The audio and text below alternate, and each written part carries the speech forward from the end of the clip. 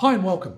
My name's Nick, and in this video I'll show you how to use the Ozhair home use herbal tonics. Here is one of the herbal tonics that we commonly use.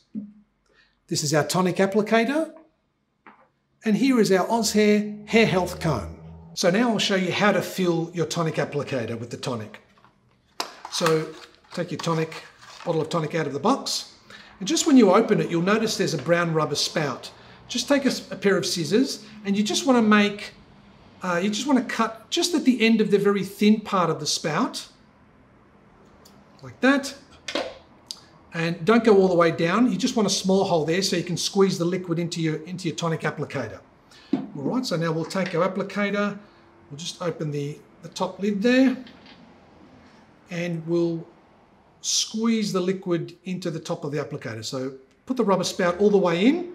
It's a nice flexible plastic bottle, so you can squeeze the liquid in. That'll make it quicker and easier to get in there.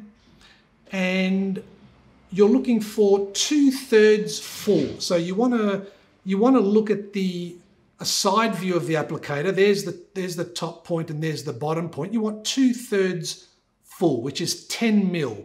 That's our standard regrowth dosage. So we'll keep going till we get 2/3 full. If you're doing a maintenance dosage, then it will be 5 ml, which is 1/3 full. Okay, so that's just the difference there between the two dosages. All right, so we've got our liquid in there, 2/3 full, which is 10 ml. And we'll just pop our lid back on. We'll just press it down and give it a bit of a twist to your right. Okay, so it's nice and firm. And we're ready to apply. Let's start by using our Ozhair hair health comb. It's a great way to warm up the scalp and stimulate your hair follicles to help assist with tonic absorption. So we take the comb. Let's start from the frontal hairline in the middle, and we'll go all the way back. Nice firm stroking action here. You straighten that midline. Then let's move out to the side a little bit, to the right. Again, nice and firm. Let's stimulate the blood circulation. We'll warm up the scalp, open up the pores so the tonic will get absorbed easier. Come over here to just above the ear. We'll go a line just above the ear and then down towards the back of the ear. Just there. Come over to the left side here. Way back.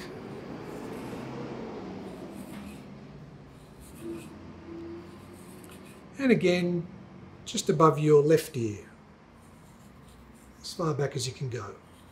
Nice firm strokes.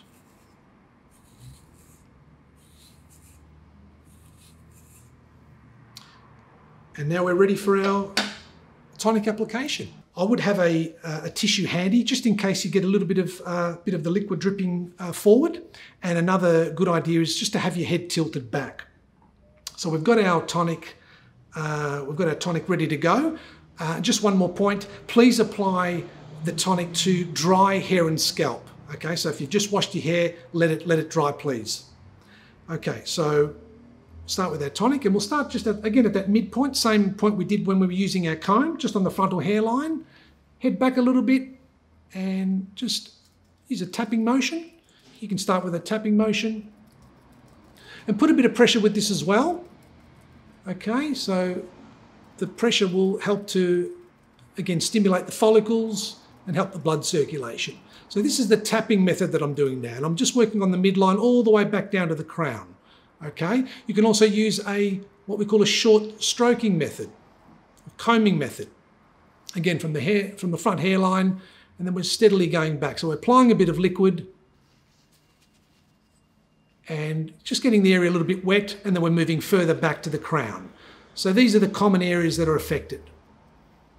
Okay, then we'll go out to the right side. Okay, again, find that the front hairline, bit of tapping, bit of combing technique, short stroke. You can do a longer stroke as the area gets a bit wetter.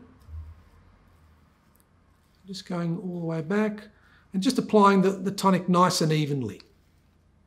All the way back to the crown again, okay? And just going a bit further out, a bit of tapping, a bit of combing there.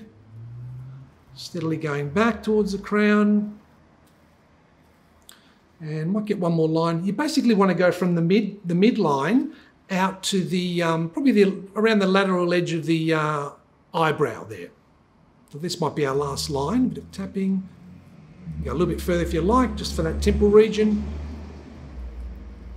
And also, when using the tonic on the side of the scalp, just make sure to tilt your head a little bit to the opposite side, just so the metal legs of the applicator are sort of at a 90-degree angle to your scalp. That will ensure the most efficient absorption. Okay, and be sure to use all of the liquid in the tonic. And just right at the end of your application, as you're getting towards those last few drops, you'll have to switch to the tapping technique just to get those last few drops out. You'll be applying more liquid to the area that is most affected by your problem. We've done our right side, and we'll do the same thing over to the left side. So I'll just demonstrate that quickly. Okay, a little bit of tapping and a bit of combing. All the way back. Back to the crown there. Next line over.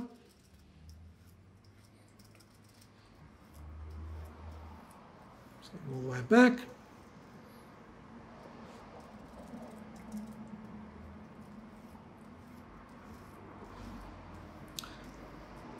And like I said, just keep applying in those lines until you get out to probably about the lateral part of your eyebrow, and you can do a bit more at the temple area if you need.